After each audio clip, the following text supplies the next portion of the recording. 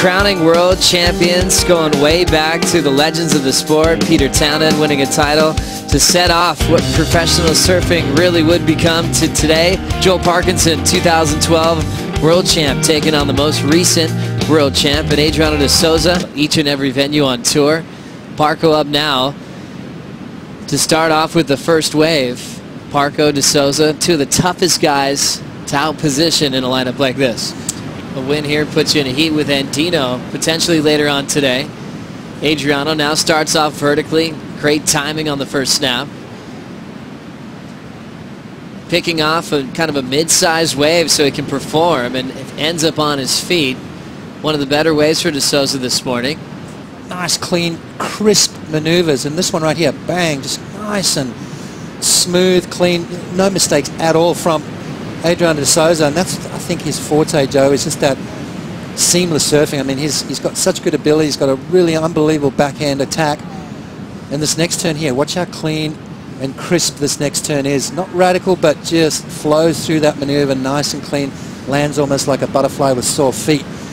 It seemed like Parco, Kelly, Mick, Taj had on the final series. Watching Parco now pack a hollow section. It's going to drain out, and he's going to try to force it out of the doggy door, and he ends up going down. A bit more than he should have. Let's have a look. I love the way he gets into this barrel, just pumps and then grabs the rail right there. If he had snuck out through that section, he'd probably...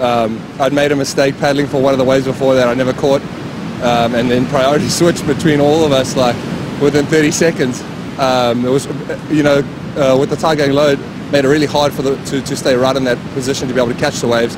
So every time you paddle just off the bank, you really struggle to get back on it. Now de Souza further down the line.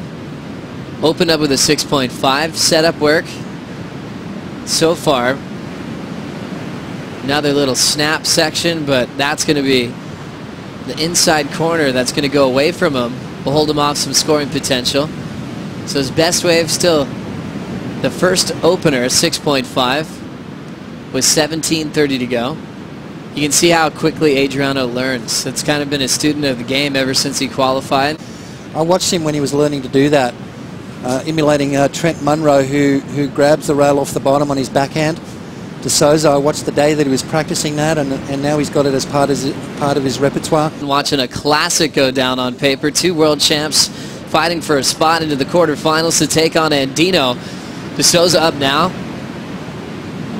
Little backhand float to get out of there, and he's going to look to reposition with the water patrol. He's not going to be paddling out, but they still have to figure out a way to win. Parco with priority, looking for a 6.83, big float, coming around the corner under the lip jam. Carves it off the top, and you can see him just pull that one off, and happy to be running through the inside now. De Souza with priority. Sort of more of an insider. Little float to start the wave off. That beautiful trademark bottom turn, top turn combo. Right there again, just a nice big snap. With the time on the clock, might just make a move now. So he'll use priority to close this one out on the horn. Adriano beats Joel Parkinson to move on to the quarterfinals.